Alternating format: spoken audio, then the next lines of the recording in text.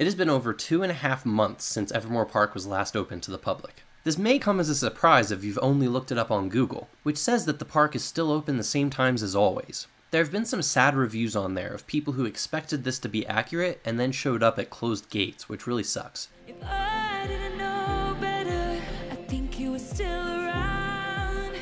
But if you visit the website right now, it is still only advertising the December 2023 season and offers no indication that any other dates will be made available in the future. Today is St. Patrick's Day. They usually have an event for the holiday and did not this year. They also usually have a special event for Easter, which is not currently planned. The social media accounts are similarly mum on the matter of Evermore's reopening. Given rumors of the park's permanent closure towards the end of 2023, some have been wondering, is this the end for Evermore? At least when the winter season closed, it certainly seemed like the intent was to open up again in 2024. There have been some rumors swirling this weekend that make me less confident that this will take place, which I'll talk about later in the video, but at least for right now, this second, we are still in the potentially brief moment of history where this theme park exists. We are currently in the Evermore era. The only reason I thought that Evermore expected to open up again when there hadn't been any public statement one way or the other is because on Christmas weekend I saw the new CEO walking around the park and walked up to ask some questions. His immediate response, and forever his first words to me, were, "Who are you?" Which, one, is absolutely the correct reaction to a complete stranger coming up and asking to record video of you. And two, is a humbling reminder of this channel's standing in the Evermore Park community, which is probably also the correct reaction. In our conversation, the CEO, Ross, shared that an extended closure was the plan to rehab the park, but that it was not expected to be permanent. I'm actually looking forward to we'll close at the end of Aurora. Yeah. But it's to rehab the park. The buildings need some love. We've got a lot of kind of heavier landscaping to get figured out. And the goal is, you'll see some pretty radical change come with us, and we're going to do it differently. Gotcha. I'm not going to give too much away. And it'll be a similar time of year, like this summer coming up? It's probably open May, and then we'll get Mythos will get into more full swing kind of midsummer. Ross says to expect a phased reopening starting in May and increasing later in the summer. So it sounded at that time like we should expect Evermore Park to return, but not for another few months. This is only somewhat more detailed than the park's only real indication on the matter, which is a paper sign on the gates stating that 2024 dates would be announced at all. When I caught Ken in the park under similar circumstances, he had the following to say. 2024 is going to be a good year for us. I'm actually quite excited about it. We brought on some new individuals to help. So I actually took a position as Chief Creative Officer now, so I can focus more on the creative, artistic side of the venture and the experiences. And we brought on a new CEO that's going to help us with the operational side of the business to improve that. If you haven't been following Evermore Park news very closely, then you might not be aware of how Ross came to be CEO at all. Back in the Halloween season, the employees were told that Evermore was going to go out of business, and that Halloween would be the last night the park would be open. 4 days before Halloween, Ken called Ross and asked him to invest in Evermore to help keep it afloat. Ross was given 30 minutes to make the decision, and he decided to help. I got the call and said yes. That's why I'm here. 4 days before things got really, really bad, I got a call and I'm like, okay. That's an awkward, you want an awkward conversation with your wife? That's it. Yeah. Hey, I know I have a job and I have a business and I've got a ton going on, but what do you think about this? Yeah. Right? And I had 30 minutes to make the decision.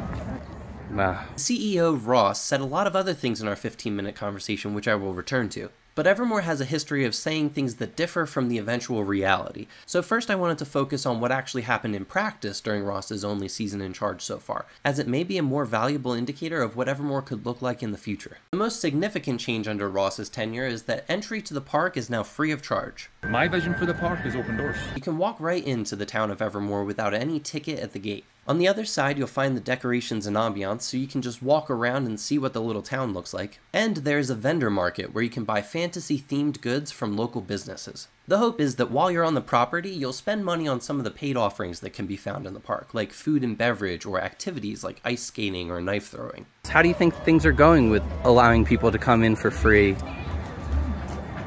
Really well. I don't know how else I could have expected him to answer this question, but it does line up with what was communicated internally. I heard from a lot of different people that in response to fears that this approach might not be financially viable, it was shared that Evermore broke even on the season in the second week. Now, I don't know by which metric they were claiming this. If they were only counting the labor of the actors, for example, there were 11 of them hired this season for a park that was open 4 hours a night across 4 weekends. It's a huge oversimplification, but that would be an investment of about $4,000 in labor for the entire season. If about 70 people a night purchased the Christmas Carol walkthrough over the first 2 weekends, then yeah, the final 2 weekends would be 100% in the green in terms of an actor investment. But were they taking into account bigger expenses like the rent that they now pay on the property? Maybe, but I don't want to tout this claim as much as others have been. In either case, Ross made it clear that the strategy here wasn't just the short-term gains. What wasn't being made in ticket sales was a hopeful investment in word-of-mouth advertisement. I know there's a lot of stress about, about finances. You're like, what the? But it's a numbers game. This is not exclusively about this season. This is about next season. This is about, wow, that would have, remember when we went to that place for Christmas? They're open again for summer and spring. There's been no word of mouth. The amount of people that live in Pleasant Grove and Saratoga who've never been here and don't know what it is mind-blowing. They're going to talk about it, which is the point. We're just honestly trying to allow more people accessibility to the park. They can learn about it and attract more people this time of year. I asked Ross if the free word-of-mouth advertisement could actually end up being a negative thing if the guests have a bad experience. He said that hasn't been his experience. So there isn't a huge fear there that people are coming and having a bad experience and then they won't come back again? Not particularly. By and large, the people I've spoken to, and I've spoken to dozens of people, midway through the park and as they've left and afterwards. And it's, the number one thing is, wow, I had no idea, that was awesome, I would come back. Like, honestly, it's been so fun to look at people that have never been in this place before, to wander around and have a sense of wonder. The amount of people that walk into that tavern to do the Christmas adventure and are like, holy crap, this is incredible. They've never stepped foot in the park. Again, I don't know what else you would expect the CEO to say right there on the spot, but I went around asking some folks in the park how their night was going. I honestly expected a lot of negativity regarding the season because that's what I had been exposed to from the Evermore fan community. But when I was talking to actual people on the ground, I was unable to find any. Have you ever been to Evermore before? Okay. What's your experience like so far? Besides the fact that it's cold, it is kind of magical. It is cool. There's lots of lights, and I wish I had worn my hat with the elf ears. Have you ever been to Evermore before? I have 2018 explored. Okay, and this is your first time back since the first season? This is my first time back since 21. What's your experience been like? It's actually been nice. Loved it. Cool. Good times. I mean, it's snowing. Is that good or bad? It's good. Okay. Look at it. It's beautiful out here. Bad. I'm with you. I agree with you. I hate it. What am I doing here? It's so beautiful and we're all gonna freeze to death. Have you ever been to Evermore before? Yes. Like a lot or just like one other time? Like twice. How's your night been so far? Actually pretty great. What made you come back after being here the other time? I actually really enjoy it here. The stories and the activities. Have you done any of that so far tonight? The Christmas adventure. Yes, the Christmas adventure. Have you ever been to Evermore before? I have not. I have no idea what's happening, but it's cool. The ambiance is. Ross believes that this lack of disappointment may specifically be due to the fact that entry is free. When the experience more closely matches what was paid for it, people are less likely to be disappointed. Ross explained why this free format is a better fit for the park in its current state. The issue has always been, you charge a premium. Historically, a combo pass is $42. We're halfway to a lagoon ticket, Yeah. right? This is not lagoon. So the expectation of cost and value is a finished park with more going on. That's where a lot of our disappointment has come from. Whereas now, you have zero expectation. Come in for free. If you show up here and you buy hot chocolate, you sit by a fire with your friends and family, and that's your memory, that is amazing, right? We are not here to turn you upside down for dollars. We're here to help you make some memories that you wouldn't be able to make otherwise. The 3 things that are highlighted as part of the free offering are the decorations and lights, the Christmas market, and a picture with Santa. The decorations and lights were generally the biggest draw for the casual guests during this time of year, and I've always been shocked at how such a small team gets them set up every year. But this year it was crazier as the team got even smaller. Before the winter season, the assistant director of show design and his sibling, who also worked on the show design team, left the company, depleting the majority of the team's manpower. 2023 saw a lot of significant employees leave for different reasons that might warrant its own video, but in the meantime, a small squad had a lot of stuff to do. He literally was talking about how the last 2 weeks he's been pulling all nighters. Oh, When it's trying to get all the Christmas lights up. Hi, Jarvis. Did you put up all these lights yourself? A lot of them? Okay. So I don't know who was supposed to be doing this big revamp, because aside from how few individuals are working at Evermore, it has long been the case that almost everyone involved with Evermore is not mainly working on Evermore. For most, it is a second or third side gig. Ken had a Kickstarter launch last week for a candle bulb that's more of a focus at the moment. We have engineered our flame bulb to include the latest in LED technology. So what made us want to create something this amazing? It all started with Ken. And I wanted to have a light bulb that could do different things. Couldn't find the product, so I sat down one night and started inventing it. And for Ross, I think this is barely in his top 5 ventures currently. Even outside of work, in his church last month he was given the role of Stake Young Men's president, which is a leadership role that will take a lot of energy and focus. They were supposed to meet months ago to plan out the coming year, but it kept getting postponed. The Christmas market was an opportunity for the vendors inside to sell their wares. The center of town was a little outdoor mall, and shopping was the main thing to do in the free version of the park. Some have suggested that upholding this opportunity for the vendors could have been a big motivation for them to have a winter season at all. Up until less than a week ago, the vendors had been told to expect a similar format in the summer, where people could come into the park for free and they could expect a lot of people coming through their shops. My original script joked, "What is told to vendors is about as official as Evermore communication gets." But if that is truly the case, then I would be doing you a disservice if I didn't mention some worrying rumors from the vendors this weekend. It all started on Thursday the 14th, when Ray popped into the Evermore fan Discord saying that she noticed multiple Evermore vendors posting on social media selling their stalls that they have at Evermore. She was kind enough to send me these screenshots of what she saw. Their posts at the time indicated that there was about 2 weeks of time for people to buy these stands if they wanted. I reached out to some of those vendors on that day to ask why they were selling the stands, and they said that they were told to remove them. Apparently things escalated 2 days later on Saturday, and instead of having a couple of weeks to get their stuff, the vendors were told to come get their things immediately before they may no longer have the chance to do so. It was on this day that Derek Tucker commented all over the last several posts in the Facebook fan group the same phrase, "Evermore under Ken's ownership went out of business this week." Some of the places where he posted it are still there, but the only one where he elaborated on what he meant has been deleted. Luckily, I am not a healthy person and screenshotted it before that happened. Derek elaborated that he had heard this rumor from a vendor friend, and that Ken was currently packing everything he could into a shipping container. There is a shipping container on the Evermore property that had already been a topic of interest in the community. So you may be thinking, Bob, if any of this is true, aren't you kind of burying the lead in this video? But that's the key point, if this is true. The last time that I shared a rumor at this level of speculation in a video, it was saying that Meow Wolf had invested in Evermore and saved the park. And even though I had heard that from literally half a dozen distinct people, it turned out to be a complete lie. I have heard a lot of claims this weekend. Some have said that the bank has seized the assets, that the locks have been changed, and everyone is being escorted in and out. But when I was on property this week, it didn't seem super locked down to me. The door was left wide open for folks to come as they please. I saw someone in the main building packing up what looked like costumes. The only change this weekend was that they put up cones to block the parking lot. All that we really know is that Evermore is cleaning stuff up. It is a fact that vendors were asked to come pick up their things, and it is also a fact that there's a shipping container on property, and that Evermore is packing things up and cleaning stuff out. If you peek through the gates, you can see that a ton of stuff is boxed up in the town square, and the barrel trash cans have all been collected to the west gate. If you peek into Vander's Keep, the chairs are all stacked up and there are boxes and shelves. I swear I'm not delusional. I know how bad all of that sounds. And I'm not saying that the rumors are absolutely not true. It's just that I've been burned by being wrong before, and I don't want to look like an idiot again. If it is true, we'll have an infinite amount of time for a post-mortem in a future video. Maybe these are just the radical changes referred to by Ross earlier. Or maybe the radical change is just that the park is dead. But you know who isn't dead? Santa! It was free to take a picture with Santa. The original plan was to have it behind a paywall, and some of the language on the website still indicates this intent. It would have been a pretty standard mall-type offering to pay to come up to Santa and talk to him and take a picture, but instead they left it free to bring more people in.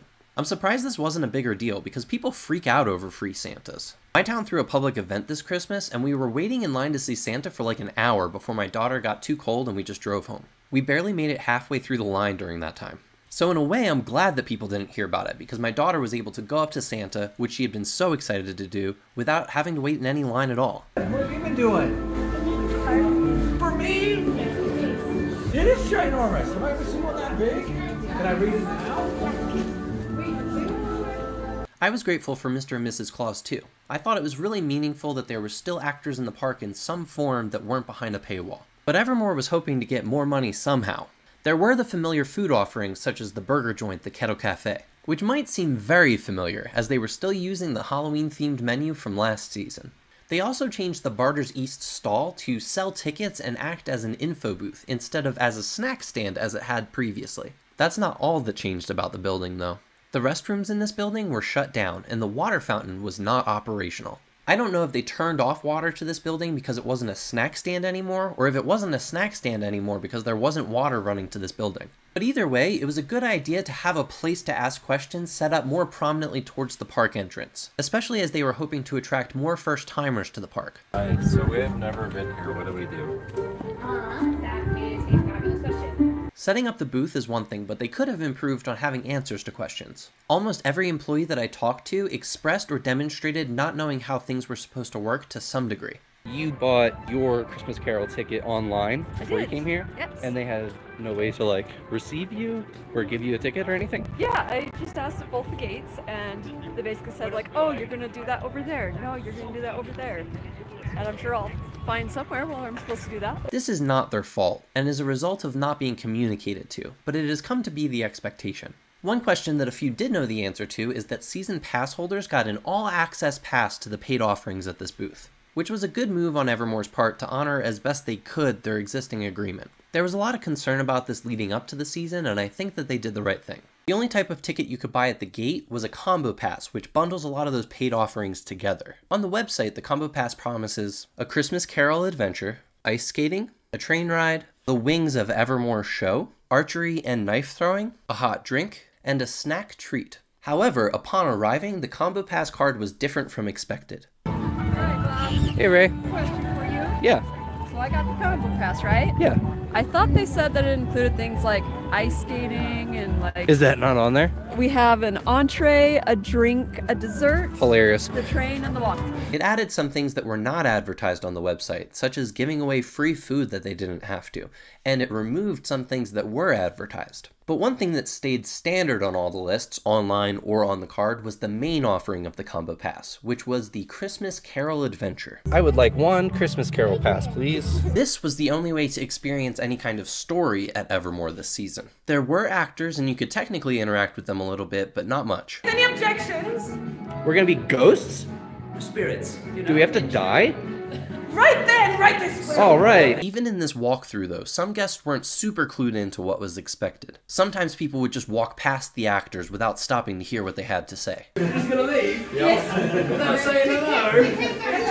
Goodness me, well, hello, goodbye. Goodness people these days. But provided what the entertainment department was given and the framework that they had to stay within, I was, as always, amazed with how they rose to the challenge. The actors only had their first rehearsal less than a week before the opening night of Aurora, and they did a good job with their characters, taking what they were given and running with it. The walkthrough took place in the closed-off outer ring of the park. There were pairs of actors at these 5 locations: the tavern, the mill, the graveyard, the inn, and the library. There was also a late addition of a solo character here at the statue. The actress for this role got a call about 10 minutes before that aforementioned rehearsal was about to start, and as she said, she practically fell into the car and zoomed over like her life depended on it, which I love. Right, but it's much too cold. Come in, everyone. Come in, please. Our Christmas Carol adventure begins in the Crooked Lantern Tavern, where we find Mr. and Mrs. Cratchit. My name is Mrs. Cratchit. This is Mr. Cratchit. In the book, Mr. Cratchit's first name is known, and it's the best given name that God has bestowed upon man, but I found it funny that his wife never has one written. We are told the names of most of their 6 children, but in 1843 we're not burdened with hers. In the Evermore version, this is where we learn that we will be training to become spirits of Christmas present ourselves. In the book, it is clarified that spirits of Christmas present only have a lifespan of 24 hours, but don't let that be a hang-up for you. You are provided with a card that you can have stamped at each of the next 3 areas in the walkthrough to mark your progress. When the card is completely filled out, that is proof that your training is complete. The first such area is the Nettleton Mill, and on the bridge we run into the Ghost of Christmas Past. In the book, the Ghost of Christmas Past is described as follows.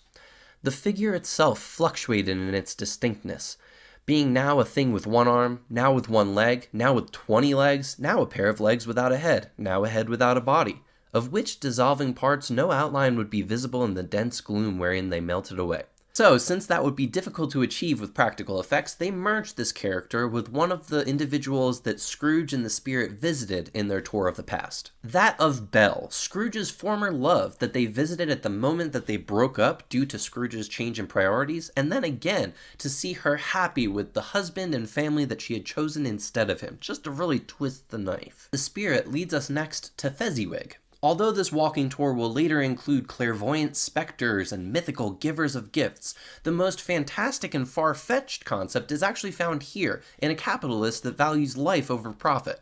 Wealth. It's not something you measure in gold, but the riches of life. Even the cartoonishly greedy Scrooge, before any ghostly visits, gives his employee the day off on Christmas with full pay. Does your boss do that? Cheers! Cheers! Those are the moments, my friends, that truly matter. Fezziwig will ask your group for a time in your past where you felt happy. Evermore pre-COVID. And upon answering, will distribute stamps and point you towards Aladdin's Rest. If you decide to walk through the catacombs on the way, you would see the ghost of Jacob Marley through a door and a skeleton with a top hat that speaks as Scrooge. I built my fortune with my own hands, and I won't be swayed by sentimental notions. At the top of the hill, we see the ghost of Christmas yet to come. As in the book, this is the scariest of the three spirits, but unlike the book, the spirit speaks. Scrooge's choices of greed and malice wove him a solitary end. How utterly predictable.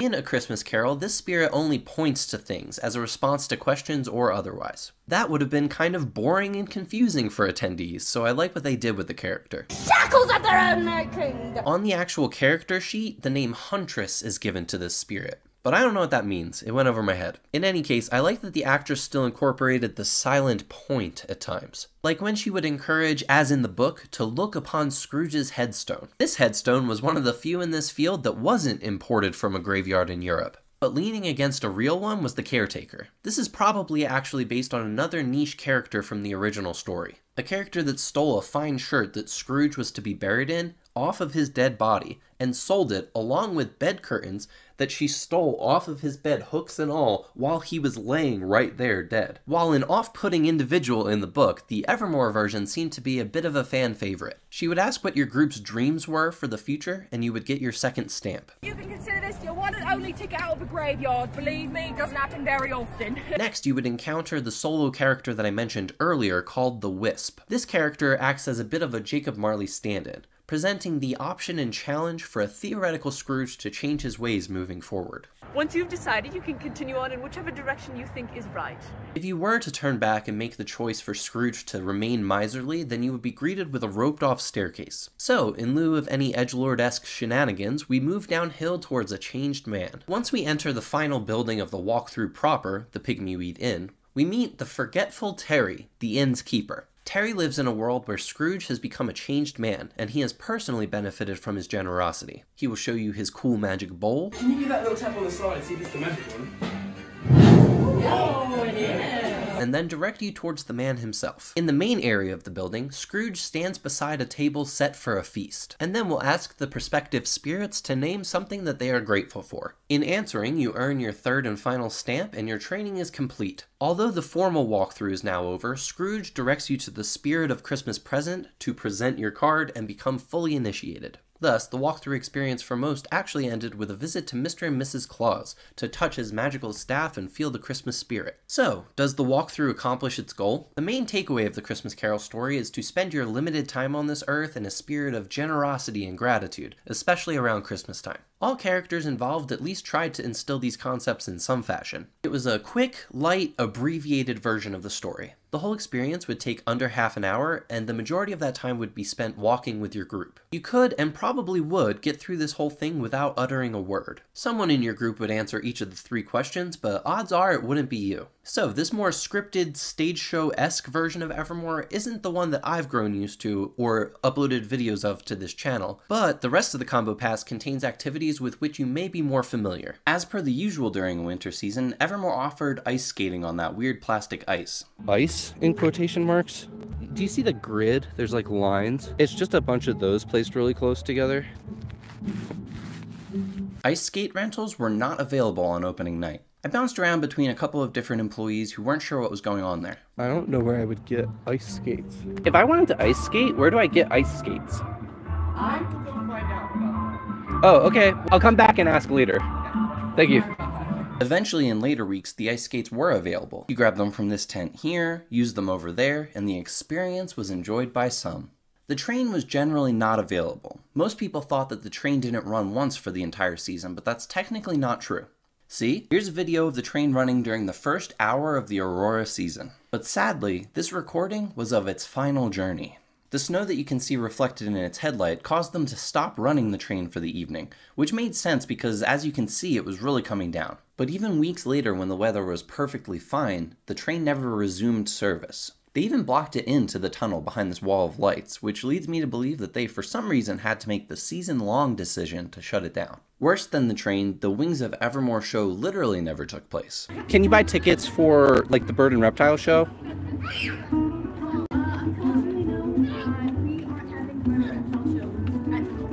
There isn't going to be a show either way. Okay, cool, thank you. Before the season started, it was decided by new leadership to take things in a different direction, and Evermore Park now has no plans or intent to include live animal programs. The animals themselves were purchased and licensed by Master Ben and did not belong to Evermore Park, so when he and his team were let go, he helped the animals find a new home, except for his llama, which he still has. The only domesticated animal that you could still see in the park when I took this video on the final night was Brimstone. The glass house that used to be the home of the animal show was partially cleaned out to offer another building for guests to freely wander into. Ross's longer-term plan for the location is to be able to use it for wedding rentals. In the cases of both the train and the animal show, Evermore Park had about a month of opportunity to stop advertising these non-existing offerings on their website. But it's mid-March now and they're still advertised online today. Instead, they left it up and posted paper signs telling guests to email for a refund. Several Google reviews and my own experiences show that if there are employees going through and processing refunds, that it's taking several months to do so. If it were me, I would have at least deleted references to the train and show from the website to alleviate disappointment. The angriest reviews on Google this season were from people who came to see advertised things that were not there. They had archery and knife throwing with some new additions. Did you say there's brand new axes and knives and stuff? Yes, yes. Nice, that's exciting. The axes are something that everyone's kind of wanted to have for a while. Yeah. Axes are very natural to throw. They're fun. On top of this, they were in the process of improving the range by putting up some fresh wood, but they weren't yet able to complete this when I visited. Is that what this wood is for? They're going to put up, it's the new ones, not the old ones that got taken off. Quite have time to paint new ones just yet. You can also get a hot drink and head to the Copper Confection for a sweet treat. I did notice that by the end of the season, the park let their stock of candy almost entirely run out, perhaps deliberately. But even if they didn't have the candy you were looking for, this is where you could find the most interactive experience in the park, which is getting yelled at for flipping Tip Top Switch the wrong way. Oh, and you're gonna want to flip the lever. Flip the lever and then look behind the stairs. Okay. Look back there. Look at the robot. Okay, and then you missed a spoke. So you gotta get a video from behind the stairs. So that's what happened in the winter season, but what will the upcoming season look like? Ken had a little bit to say about this. It's going to be an ongoing evolutionary experience. You know, we've learned things that have worked. We've learned things that haven't worked as well. And, you know, we're just trying to evolve it into something that everybody can enjoy. You said that Evermore is always kind of evolving. There's always things building. What are some things right now that you're the most excited about changing? You know, we just have a new year, and every new year we get to kind of assess, you know, what has worked and what hasn't worked as well. And we get to be creative and start designing out our next season. When I said he had a little bit to say, I meant very little. No real details. But to be fair, I had never spoken to this man in my life before this moment. I just appeared like a little YouTube gremlin with a phone camera that was already recording and started asking questions. He had zero opportunity to actually think about it and handled that encounter better than I deserved. But Ross, thrust into the same situation, already had some ideas for the future on his mind before I got there. I want it to be open during the day in the summer. You know, if we can get things to a place where that makes sense. All things going well, we're going to open during the day in May. Probably from noon till probably 9 o'clock at night. Okay, yeah, that'll be different. And again, just to let people come in, show up with your kids that are out of school, hang out with your family. We'll try and have some activities during the day. There'll be little pops of fantasy here and there. We won't have any actors during the day, but we may have some performers show up, and we'll have some concessions open. So Ross imagines Evermore's summer soft opening to be a lighter experience, where they will have extended hours during the day where you could come hang out, take in the ambiance, enjoy some food, but there will be no actors during that period. The actors are what makes Evermore Park special to me, so this is the part that stuck out to me the most, and I asked more about it. Your ideal Evermore, or at least the vision you have in your mind, is less actors. No, it's more immersive experiences. Actors have historically been here to distract from the things that aren't finished. If I'm talking to you, I'm not seeing the unfinished pile of dirt. So it's more of a balance, you know. It's more of the ability to go and explore at your own leisure without forcing a story through, go talk to this character. You shouldn't have to walk in and the first thing you're confronted with is actors. If you're not used to that experience, people run away. This was something that I experienced frequently firsthand. I worked at the park as an actor for a very brief 8-weekend period from June 16th to August 5th of last year. My role was that of a town crier, and my entire purpose was to be right at the front gate from the second that the park opened until the closing ceremony at the end of the night, trying to round up as many people as I could and try to help them understand what the heck was going on. Confusion about what there is to do other than wander around aimlessly is one of the biggest problems that the park has. I had an excitement and passion as well as a depth of knowledge about the park. I wanted to share that with other people and help them have some of the really positive experiences that I've had there. I went up and directly interacted with as many people as I could, and some of them hated it. And I'd be a hypocrite to blame them. At the event where I first fell in love with Evermore, Connor was at the front of the park serving the exact same purpose, trying to corral people around and tell them how to play Evermore. I saw the big group of people who had assembled and said, well, time to skedaddle, and walked right around them straight into the most barren and unfinished part of the park. I didn't even know that you could talk to the characters and do quests until the event was mostly over. Once that happened, I had maybe the most fun night of my life, which kickstarted this obsession, but getting people from point A to point B there has not been an easy problem for Evermore to solve, and it has a very low success rate currently. Easing people into it and attempting to make Evermore more accessible to a wider audience is one of the main things on Ross's mind. To break down barriers and to let people realize, like, hey, you grew up with a great imagination, you grew up like telling stories. At some point you left that behind and you don't have to. Like, you can come in here and participate in the story, you can quest and do your own story, or you can just come hang out with your family and just make your own memories. And I think that for me is, it creates a broader reach, it's more accessible, because hey, it's a D&D place, oh it's for LARPing, oh it's for cosplay, oh it's for, no, it's just a cool place. It's actually a European hamlet. That's the problem. It's not what I want, right, but this is bigger than you. Please come enjoy the park, have a blast, but don't turn your nose up at people who are here just with their kids.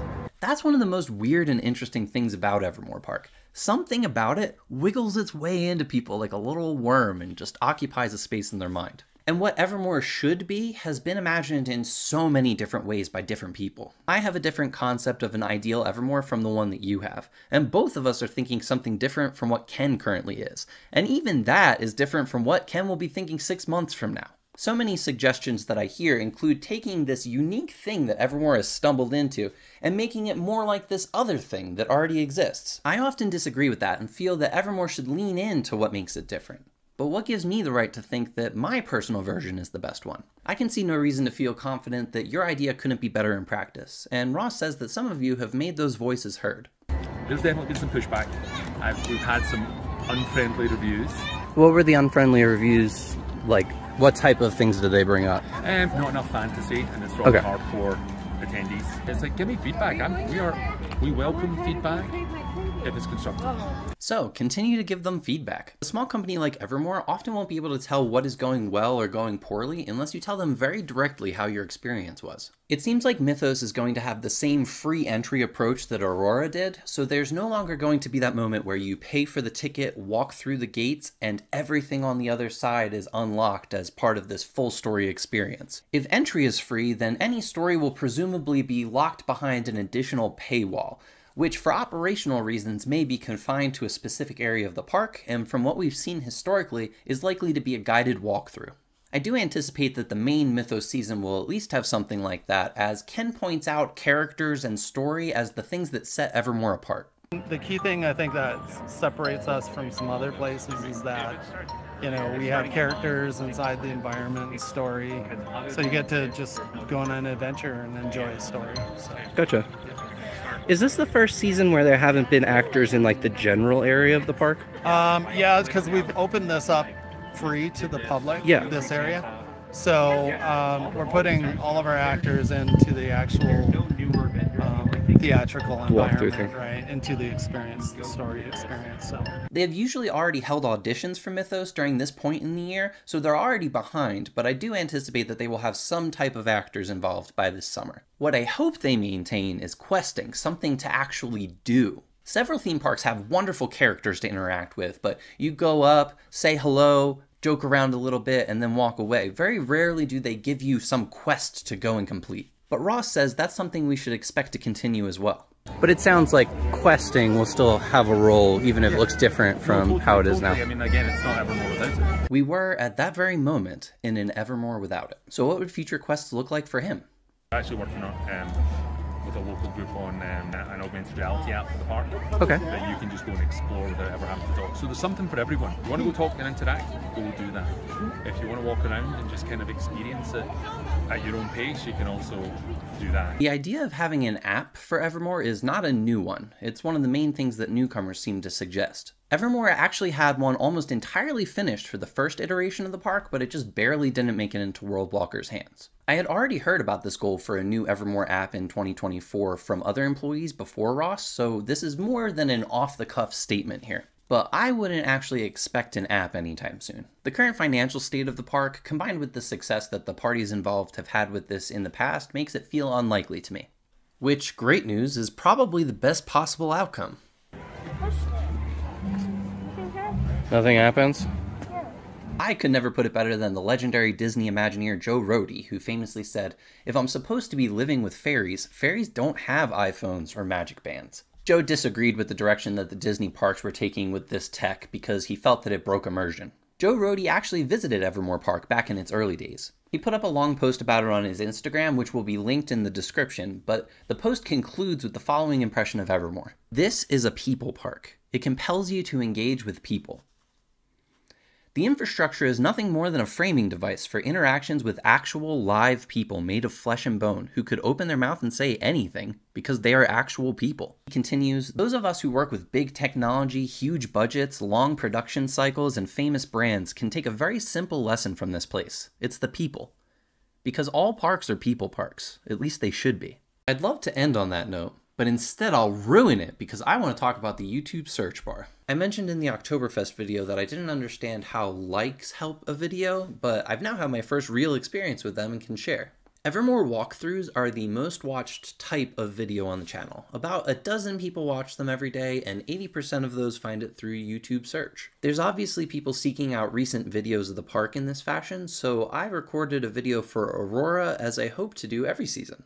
I loitered at the Christmas Carol entrance for literal hours waiting for there to be a breaking guest so that I could sneak through without getting in anybody's way. I put up the video and it showed up in the search results for the first day and then it completely disappeared. Even if you specifically search for Evermore Park walkthrough, it shows the videos for the spring, summer, and fall, but it's like the winter one's completely wiped from existence. I was trying to figure out why it was being treated so differently by the search, and the only significant difference was likes. Normally those videos get about 30, but this one only got 2, so YouTube blotted it out and made it literally impossible to find. I don't actually mind this specific case because I don't personally value those types of videos that much, but it was an interesting learning experience in the impact that likes can have, especially on a smaller channel. as even if somebody was specifically looking for that video, they would have been unable to find it. So keep that in mind as you go throughout the YouTube world. If you see a video that you think other people might want to see, you have the power to influence that to be possible. Anyway, I'm really tired, so I'm gonna go to bed. See ya.